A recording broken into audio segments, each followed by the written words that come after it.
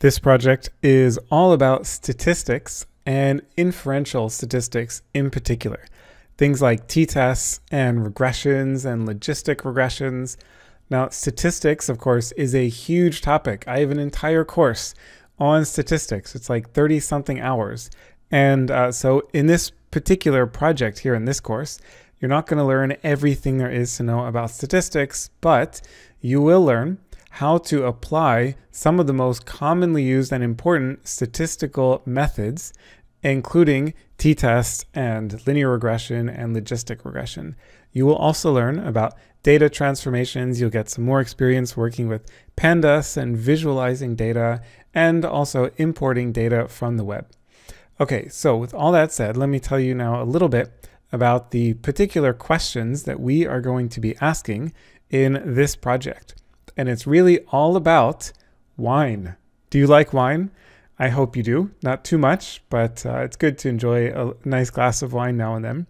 You probably have some wines that you prefer and some wines that you try and, I don't know, you just don't really like them. So what makes a good wine? Well, we all know that wine preferences are subjective. Some people like certain wines and other people like different wines. And even the world-renowned experts cannot agree on what wine quality is. Nonetheless, we are going to explore the predictors of subjective wine quality in this project. So what we are going to do is download a data set that is freely available from this website, UCI, that's University of California at Irvine. You see it here, UC Irvine.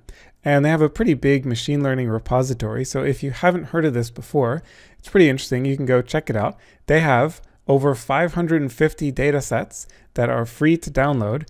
And yeah, we'll be using, I think, maybe 2 or 3 of data sets from this website in this course. So it's a pretty nice repository for getting data to work with on machine learning, statistics, deep learning, and other kinds of projects. Okay, so there is a particular database that we are going to download that has a lot of different qualities of wines and a quality rating. And basically we're going to do some different statistics and play around with some data, do some visualizations, and see if we can get a bit of a handle on what kinds of features of a wine predicts that it will have a high quality. Okay, so let's get started.